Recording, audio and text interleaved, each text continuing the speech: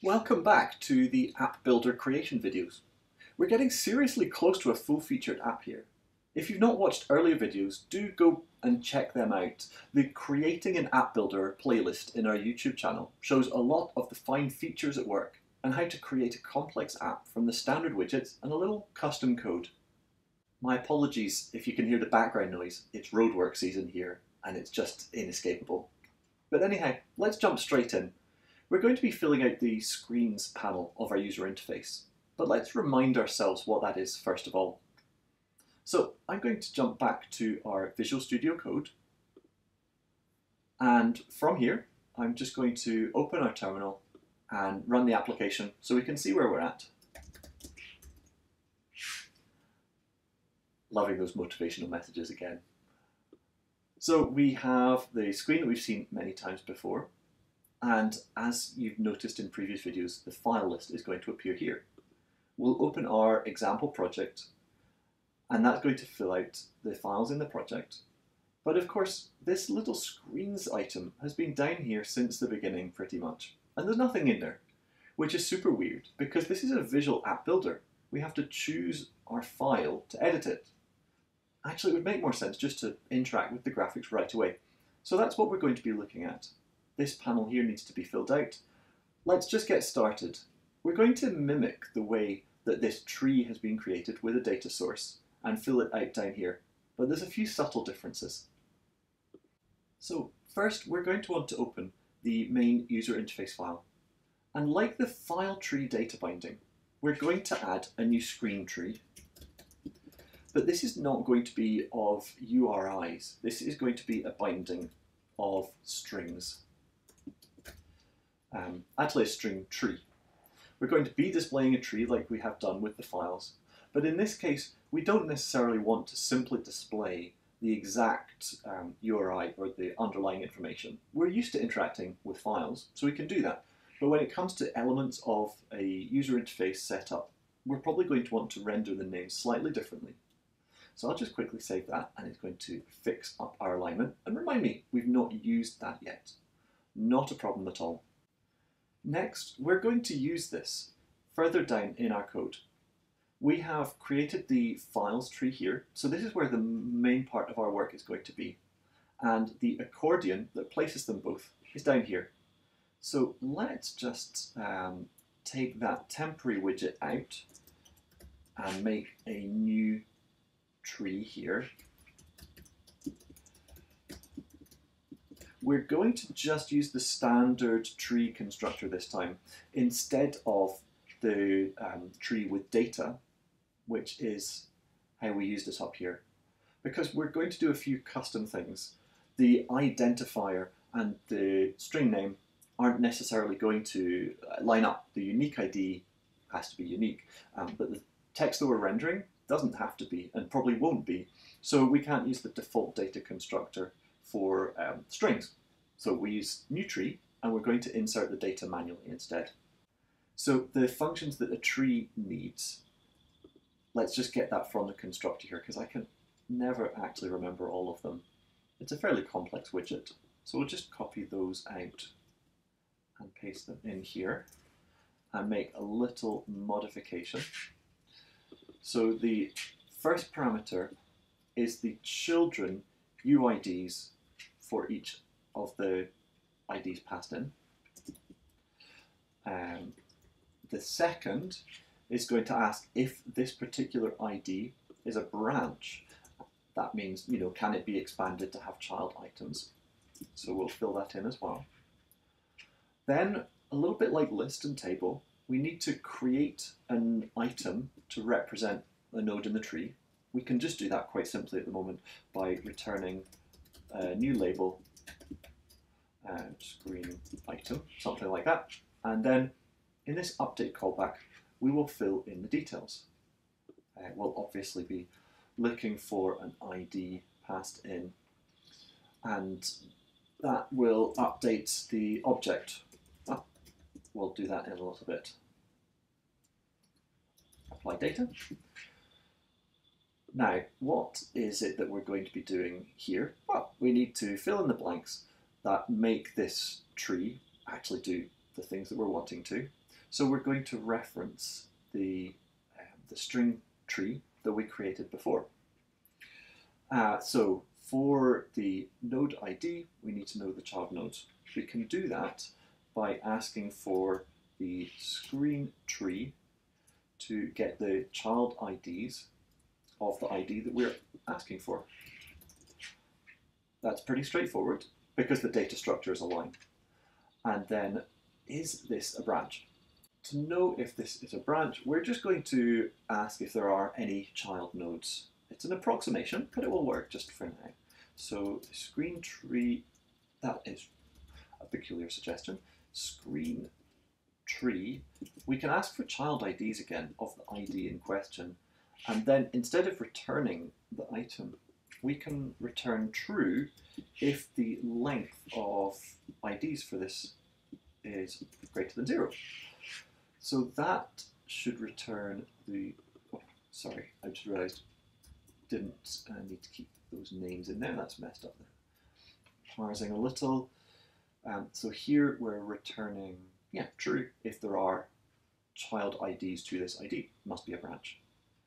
And then further on, I didn't explain, the Boolean parameter to the create and update functions is saying whether or not it is going to be a branch. So it's true if this is something that contains other things, because you may want different styling based on that parameter. I think we're probably going to ignore it, at least for now. So that's our tree. And yes, I did copy that out from the package. So widget just needs a little bit of prefix for the right namespace there. That's looking okay. What's this error about here? Declaration. Can anybody spot my mistake? There was no mistake. I saved the file, the error went away. So we've created our new tree here. And now that we have a screens tree, let's just put it up to the top, because I think that's going to be the main way that people interact when they come into the app. So we've created it, put it into the interface. Obviously we need to put some data in. There's actually going to be 2 passes to include data in here. Firstly, we have at the top level the list of screens in our project, just like the list of files in the top level directory. But when you open one of them, it's going to insert the whole tree of widget hierarchy. So first we're going to be able to say which screens exist by reading the file system. And then we will need to update the hierarchy based on which file is open. So firstly, we're going to go and look at the file side of things. So in the project.go, we're already adding files to tree for the file tree. Using this, we can sneak a little bit of code in that allows us to populate our screens tree as well. So we have a little bit of code here that checks to see if we're trying to open a GUI.go file, or rather trying to list it in the tree. And we don't want to show those, they're auto-generated, there's no need to put them in the user interface. But there is also the GUI.json files, which is where the data is stored. If you remember, we trimmed that off earlier in the tree when we display the nodes. So in this case, we're going to see if that position is recognized, and then check that it is in there at the end of the string. So that's 7, we just added more characters on, so that becomes 9. So if that's the case, we should do something here.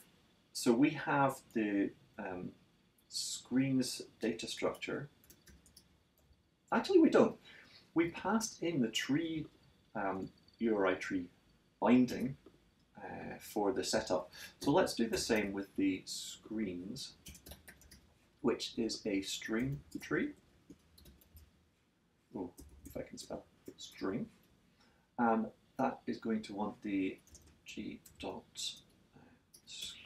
tree passed in there.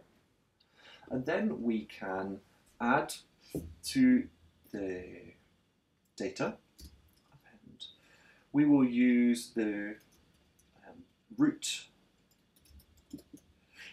So making sure that we're appending to the the roots so that they appear at the top level, and then we're appending into a tree, so we specify the ID of this child node and then the value. So the ID, well, that's going to be the string representation of the URI. That's the unique identifier.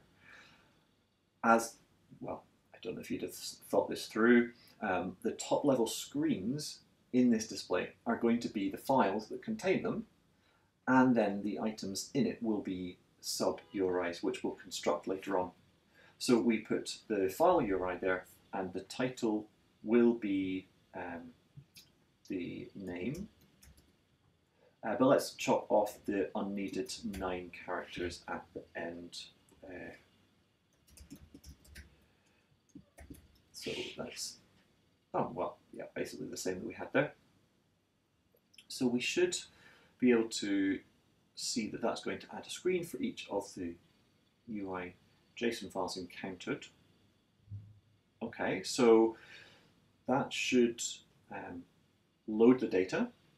We'll need to go back to our user interface to actually do something about it. We still have just this placeholder name. So to make that happen, we should update the text of our label, which is the object, this object here that we're reusing. Well, we should name all the parameters. We don't need that boolean, actually for completeness, we don't need that one either. So that's the object cast to a label widget. And then l.set text. So the text of the item is going to be the value of the node at the ID that's being passed in, because the tree is saying for this unique ID what should be done for the node. So we can get that the node, the data of that node. In fact, it's going to return an error, so the data, and ignore the error, from the screen tree get value at the ID, and we can set the text to that value. So I think that's correct. So the tree will just display whatever string has been stored against that UID. That seems about right. And one other thing that we can do is to consider opening the file. That's one step too far just now. Let's just check that everything is in place. Ah, I missed a parameter. So, oh yes, of course, that's red. There's a dot on our scroll bar here. I missed passing the screens further in because that method to add files recurses. It's a tree structure. Let's try that. So our project doesn't open. I have forgotten a nil check somewhere. What's happening here? So the GUI.go 102 screen tree child IDs. I guess, how did that? Have I forgotten to initialize it perhaps? That might be the issue. So we defined the screen tree here next to the file tree. I think it wasn't initialized. Yes, if we look here, the file tree has been initialized, but the screen tree hasn't. That's going to be better. Okay, at least the UI should load this time. We will open that recent project, and it has opened. The files are there. Ah, and the screens are there. So that didn't quite update immediately. That will be, why would that be? Yes. So we created a new tree that wasn't a data-bound tree, but we're using data binding behind the scenes. So what's disconnected here is the tree doesn't know, the visual tree doesn't know when the data tree has been updated. So we create that new tree here. It worked before for files because it is actually bound to the data. So let's manually do that binding, or at least cause the refresh. So the screen tree, we can add a listener. So anytime the data there changes, we're going to update our screen tree. To do that, we can do binding new data listener, and we just pass in a function to call. In this case, it's pretty easy. It's just screens.refresh. Refresh. So anytime the data in screen tree changes, then our tree representation is going to update. Now, with any luck, that should be now fully operational. There we go. So our files are still down here, our screens are up here, and the main screen is that item there. Well, that's a good first start. We need to now add the items below this so that the tree shows the full widget hierarchy. Now we can go and open the file by tapping it on this panel. And for now, that's a way to load the UI. We should update this screens panel when the user interface is loaded. So when that file opens, we can use this data to populate the tree of widget hierarchy. So let's look at that next. Quite a few things there. First of all, I suppose we're going to need to hook into the file open code, which I think should be in this project file. Although I could be wrong. Where was open file?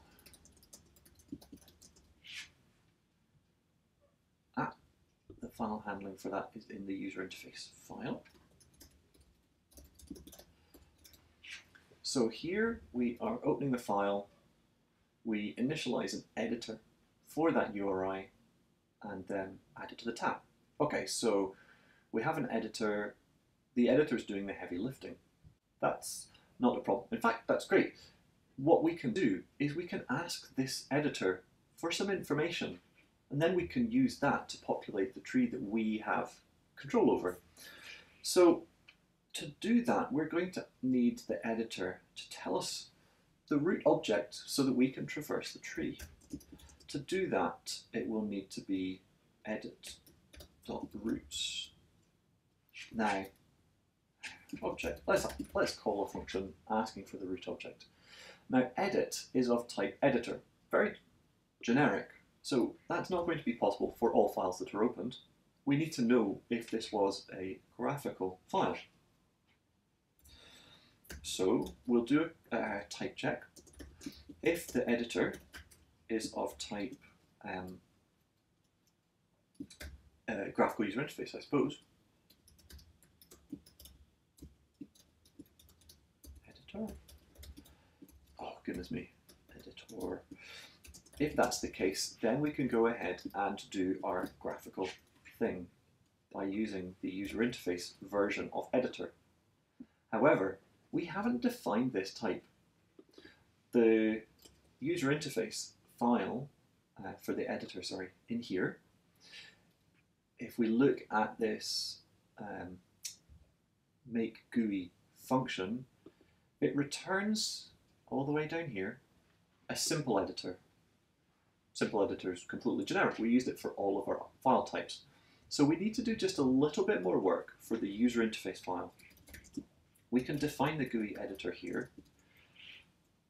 and that is going to extend the simple editor. Oh, that's a struct, sorry.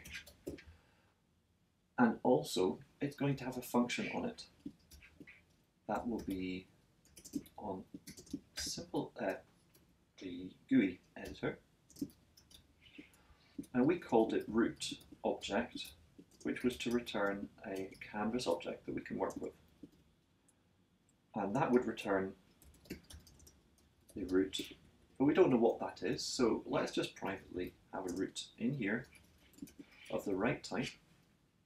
So now we've got our GUI editor, we're able to use that here. We're not doing anything with the object yet, it's still not compiling. but we're not actually initializing this. So let's make that change. Instead of a simple editor, we will set up a GUI editor.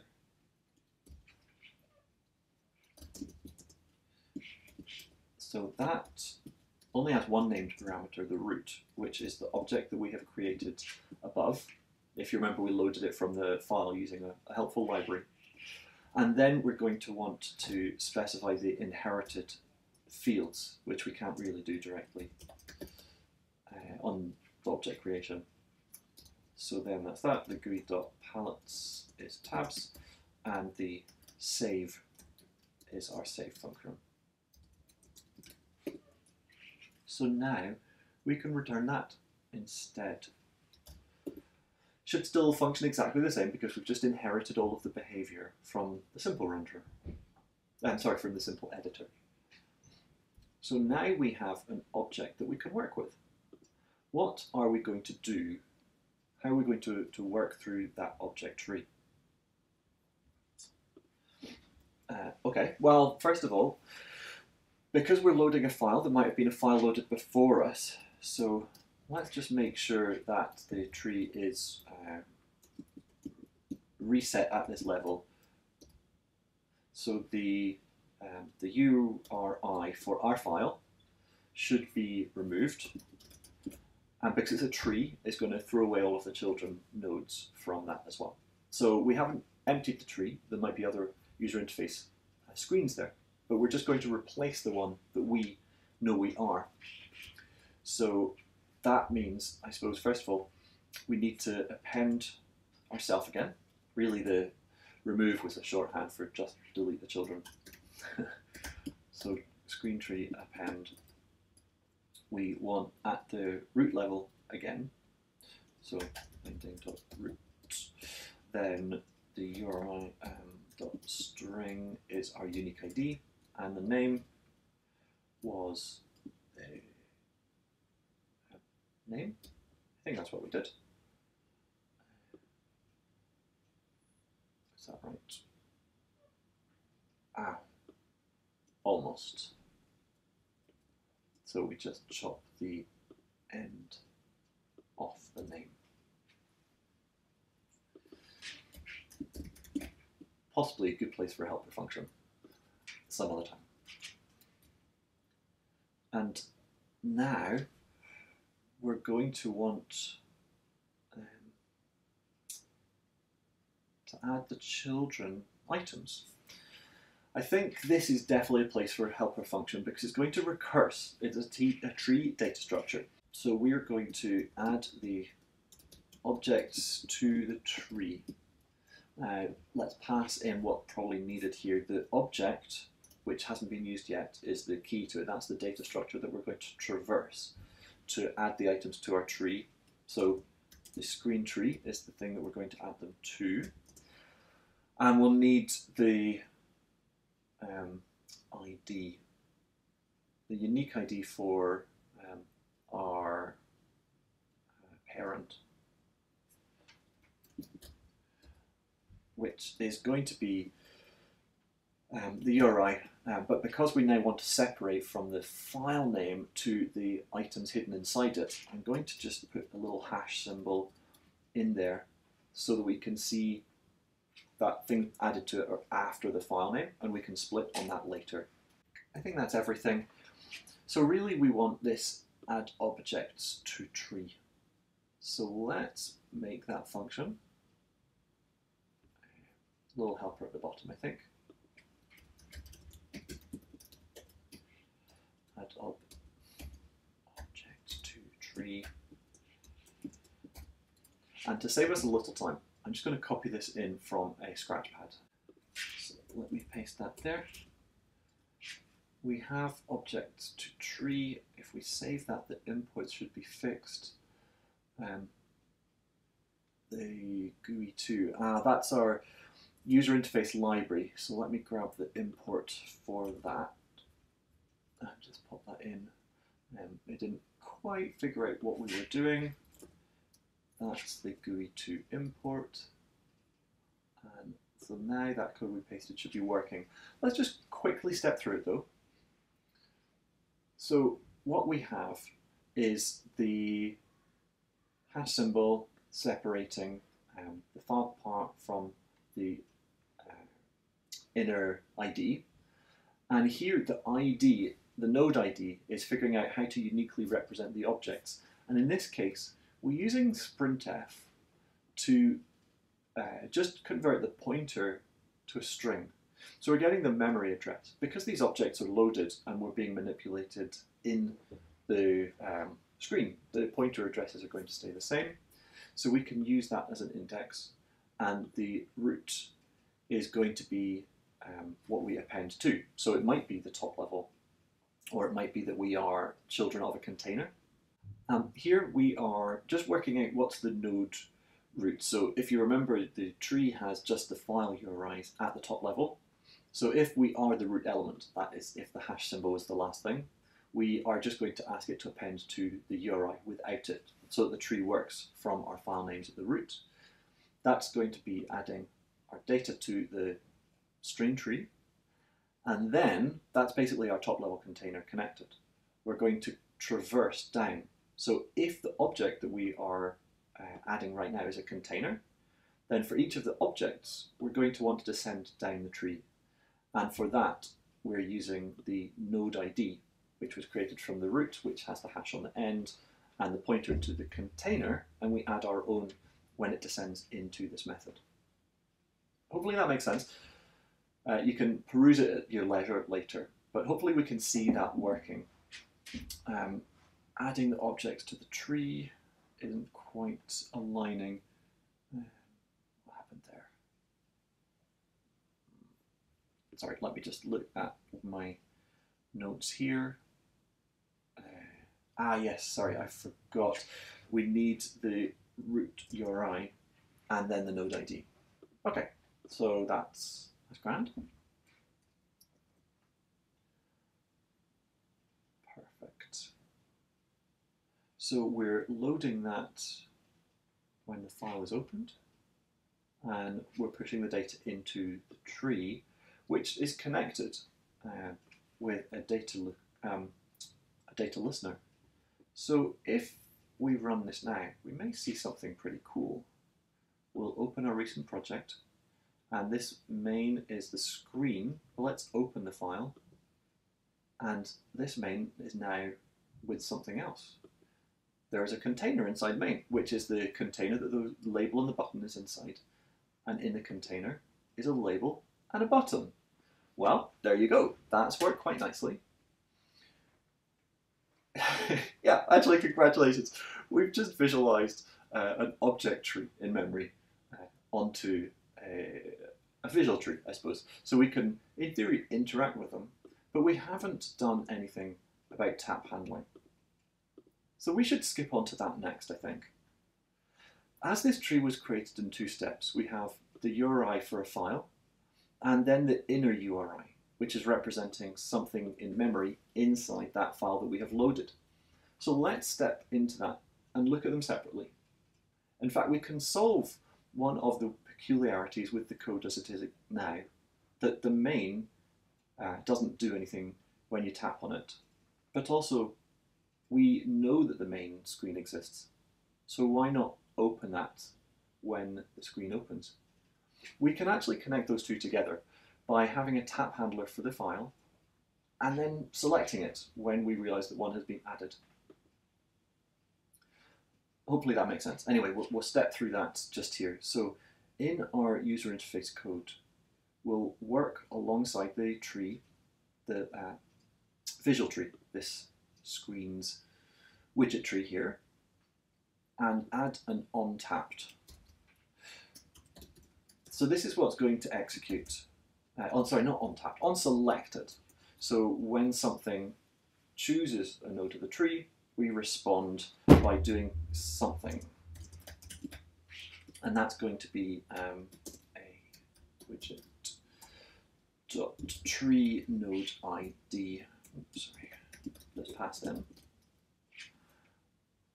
Now, what are we going to want to do here? Well, that's another good question. there's two separate things. First of all, let's handle when it's the top level, when it's just a file URI that's been tapped. So how do we know? Well, we are going to check to see if the ID has a hash in it. So strings dot contains. If the ID contains a hash symbol, then it is a child object.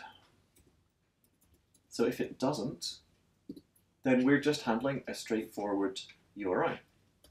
We'll need to parse that because it is just a string. So that is storage.parse URI and pass that the ID.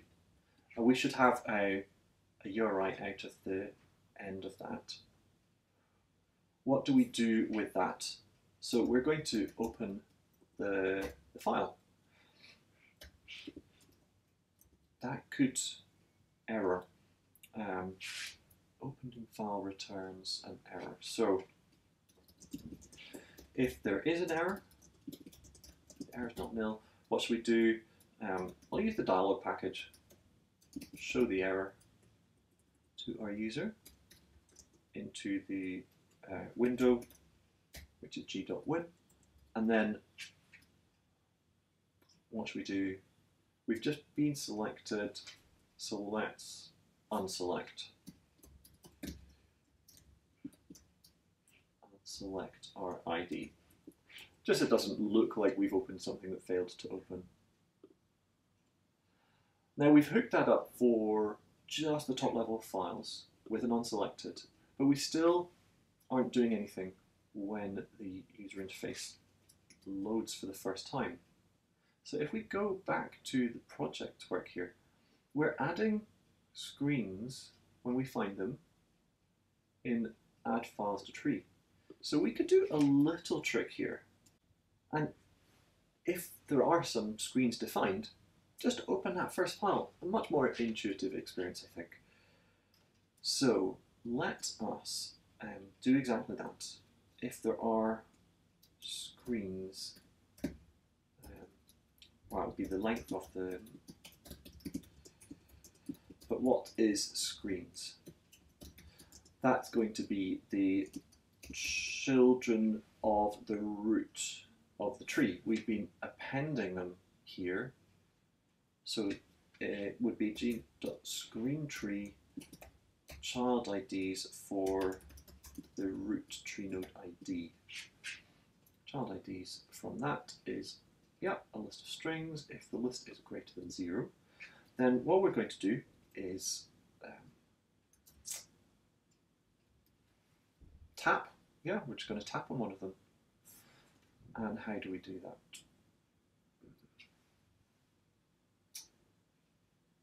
Good question. We don't have a reference to the screens, but we do have, I think, a reference to the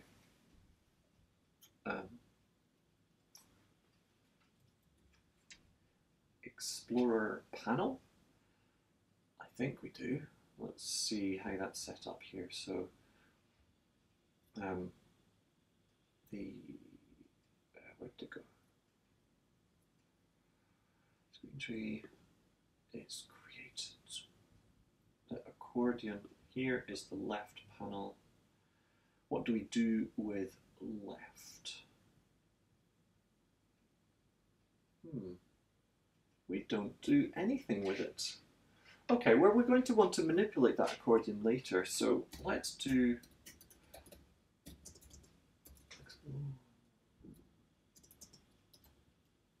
left. Let's define a new type in our user interface here.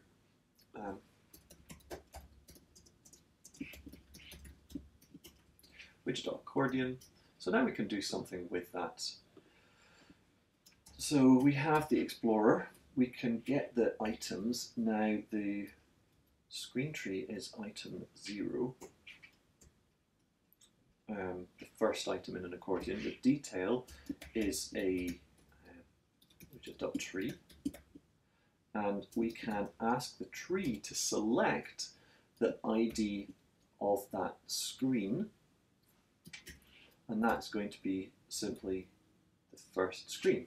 We know that there's more than one listed, so we'll just take the first one, and that will be fine.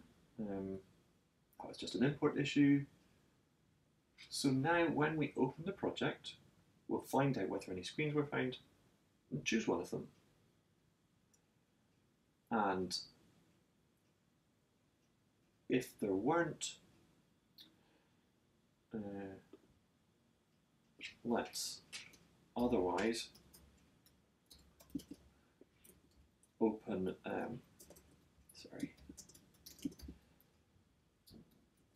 close that tab and open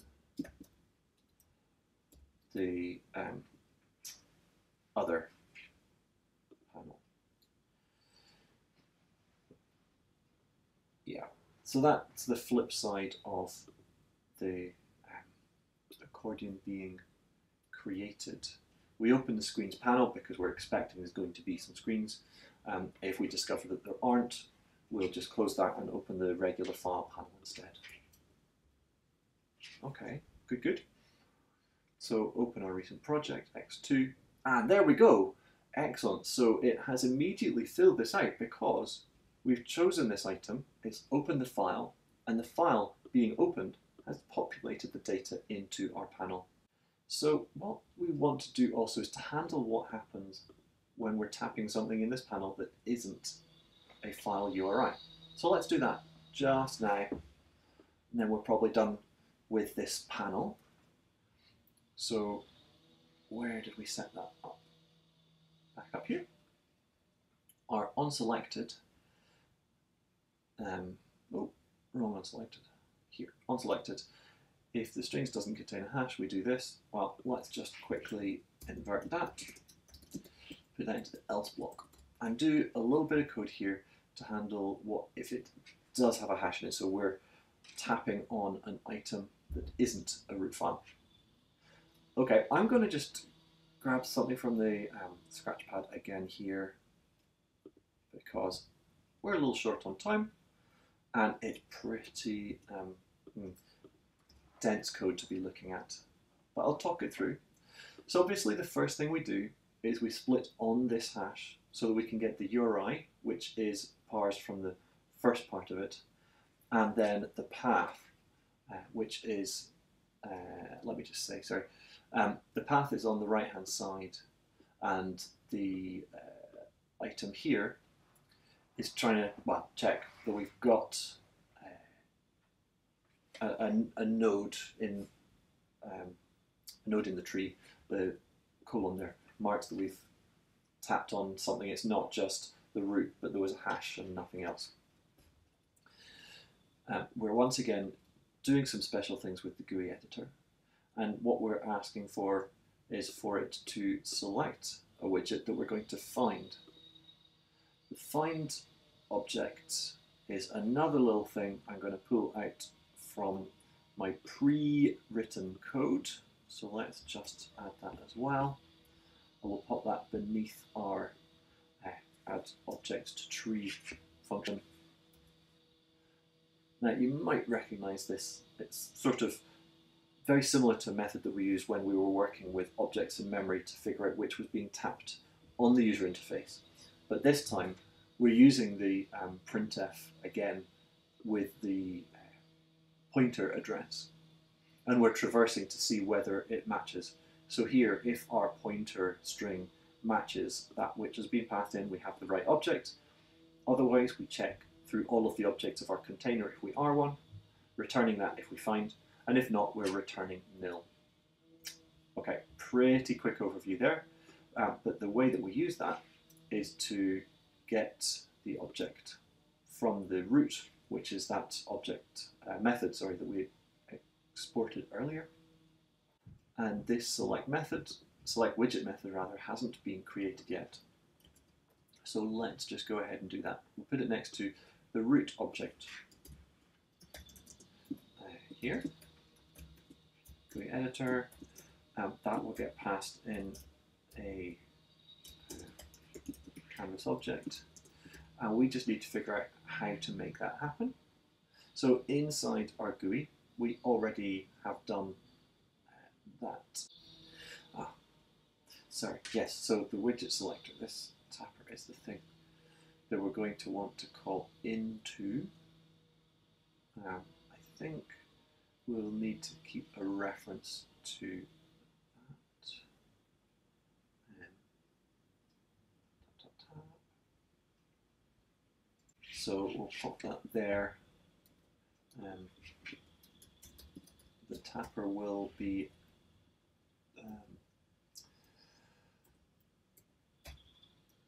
asked to call back with the object that we are looking to select, and then we need to initialize it. So the tapper here is being set up there, and when we create our GUI here,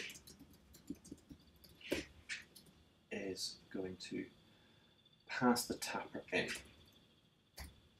Okay, I think that makes sense. We're making use of some internal types that we've defined.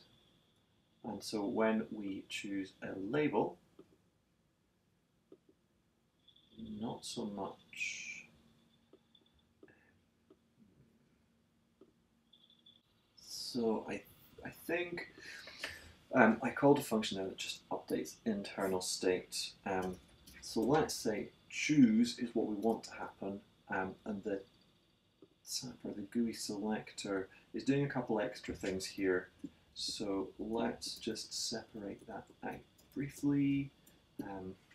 So that's going to want to choose the found object, and this is going to be the widget selectors choose method. Canvas object passed in, and we'll just make sure that that sets they're chosen. It updates the visuals, and then it calls back the data handling, which is what we were just doing manually. We're just running that recent project x2. We have our UI here, and we're going to drop into label. There we go. Okay, so label, button, and I could even choose the container. And if you look over here, that's updating the components here. Now we can make the changes. Okay, excellent. Sorry about the distraction, that was a bit mammoth. Now, there's a lot of debug left. I'll tidy that up after the video. But I did just say on the video description that I wanted to also add an about screen to the application. And we can do that really quite quickly. If I go to our main file here, we're setting up a menu, and we're going to want to quickly drop in an about screen into the menu. So in our make menu, let's just see here. So we're creating a file menu. I just want to put an about item in the file menu instead of, underneath save, above the automatically included quit item. So let's just define that. It's a new menu item. It's called about, and it's going to just run a show about method, which doesn't exist. So let's just add that to the bottom of our file.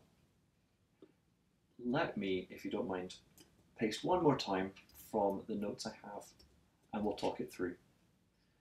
So the about function, the show about function, is going to show a standard about screen, which has been included in the Fyne X dialog package. So what I'm going to need to do quickly is to just add that import back up at the top. We have a new import going here. Called it X dialog for Fyne X dialog package, and we'll use that here. It takes a piece of content to display. It infers a lot from our application packaging, and then takes a list of links that we might want to include. So here I've put an about link and a sponsor link. If I save that, the URL import is corrected, and that should work, but we've just got a little error. perhaps a go mod tidy is going to find that missing package. There we go. Okay, so let's just run this one last time. Instead of opening our project, we'll go to the menus. Now, I did say it was in the file menu, but we're on a Mac, so it's quite special. It has the About over here. And you can see it's popped up our About window. It's got the icon, the name and the version from our metadata, and that little description text that we added is shown here. That's pretty handy, but there's one more thing that I would just like to do, which is this sponsor link here. As you know, this project is partially open source, and it's something that we'd love more people to be able to help support. So we're opening sponsorship with a $10 donation where you can have your name in the About screen. So let's just very quickly see how we can make that possible. We'll close that away, and I'm just going to drop in a slightly new content for our About window. So in Show About, all the way down here, instead of this very simple text, I'll put a little bit more. And this is where you see a little bit more of what the About window can do. This is some markdown content, which is not very well formatted. I can't really call it About. I've used that name already, so let's just call it text. This is going to say sponsors, and your name could go here. So running this one last time for today, we'll go to the menu and About, and you'll see also on top of this lovely parallax effect, your name could be here. Well, thanks so much for watching all the way to the end today. I hope that you might consider donating to the project, having your name on that lovely About screen, so that we can continue doing more of this open source content. With the screens panel that you saw today, hopefully you can now understand your user interface hierarchy a little bit better and interact with the containers, the intermediate level groupings, a little bit more easily. Do of course keep your eye on our website. As always, you can find what we're doing at fission.app. It's going to show the latest and greatest of what's happening. We're going to be opening up for some early testing pretty soon, so if you're interested, do consider signing up and putting your name on that waiting list. And before you leave the video today, don't forget to hit subscribe, and if you'd be interested, comment below to say what you would like to see in upcoming videos. We'll join you next time when we might be talking about the topic of your choice. Thanks, and have a great day.